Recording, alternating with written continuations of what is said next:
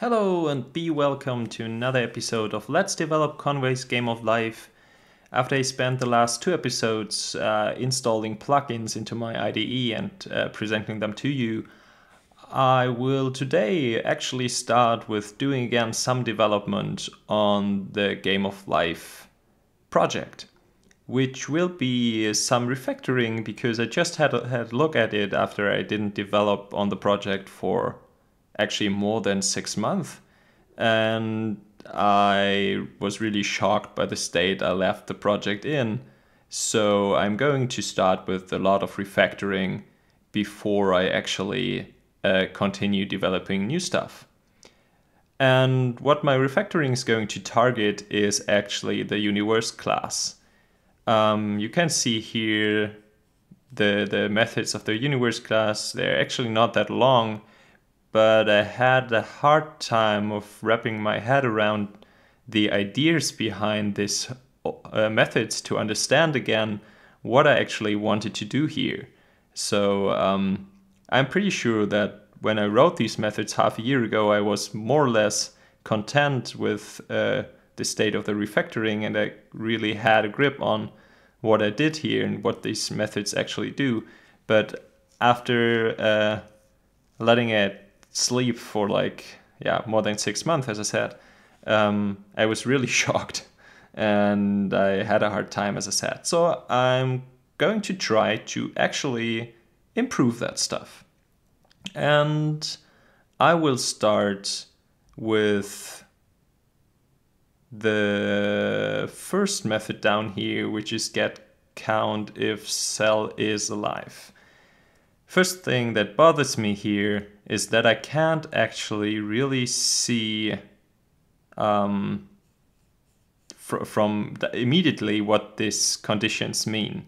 I mean, it's not that hard to understand, but I actually want to move this out.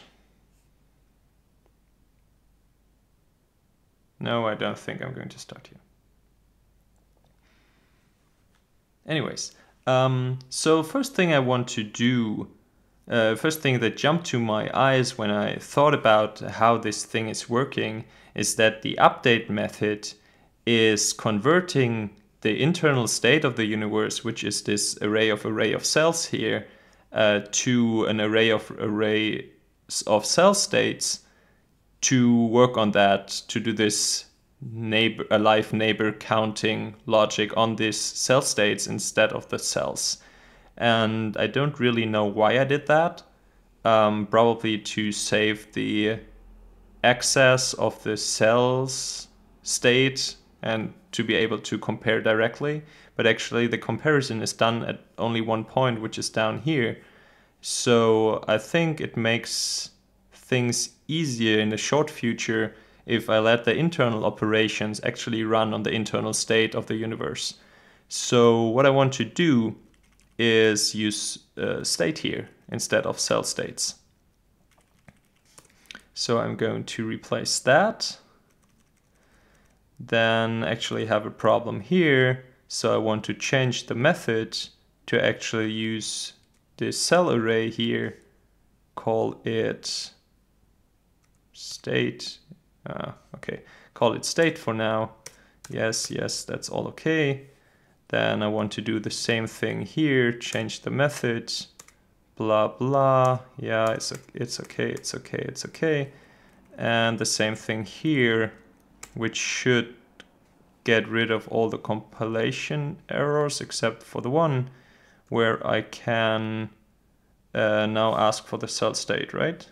Get state. This should be it. Save and execute the tests. No, I broke something.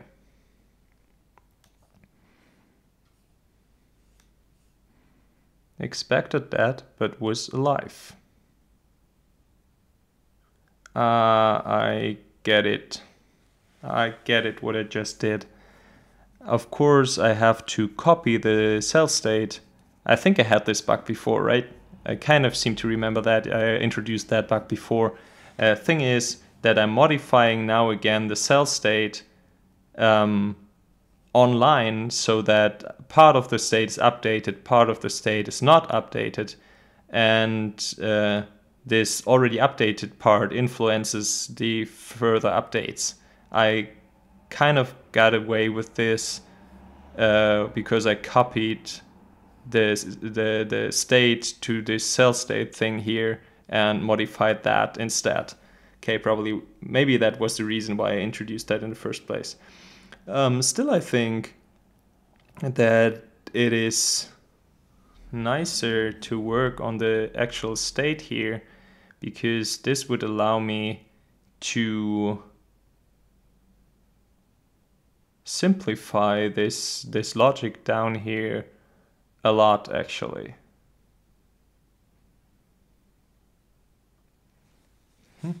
Let me think about that for a second.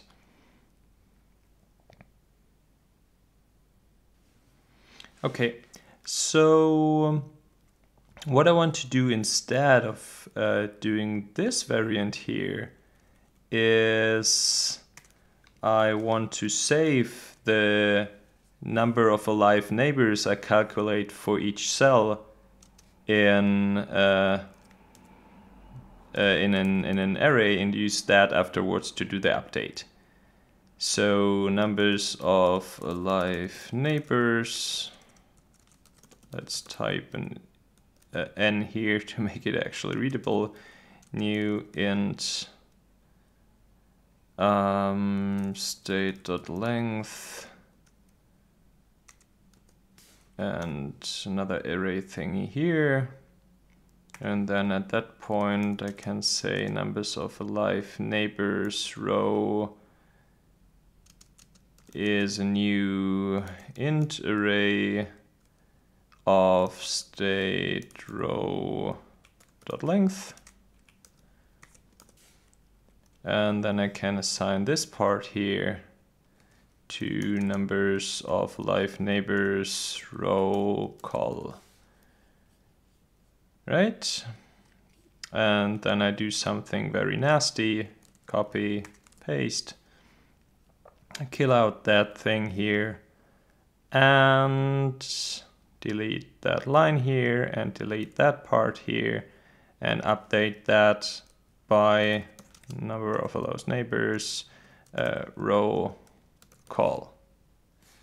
Okay, so now my tests should be working again. Execute them. They are indeed working. That's nice. So now I actually did something that happens sometimes in refactorings, that I started by making it worse before I will hopefully be able to make it any better. The target of what I want to make better is actually these get number of alive neighbors method here, because I really think it should be somewhere else. I don't really like that that I passed a state in here which is actually a field. So since I cannot place it on this array thing, I will actually at least erase the internal state here, because it's the number of alive neighbors for this cell in the universe. So I don't really need that parameter here. So let's kill it. Yes, there will be compilation errors because he didn't listen to me and insisted on adding this 2 here, but that's easily fixed.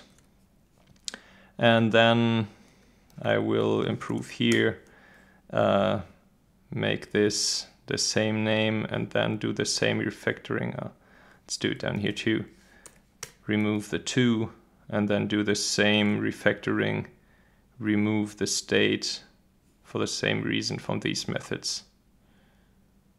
Why is this not working?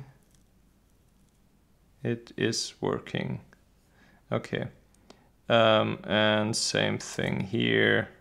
Let's remove the state. Yes, it's okay. Should still be working, right? Yeah, still everything is working. And I think the signature of these methods became a little easier.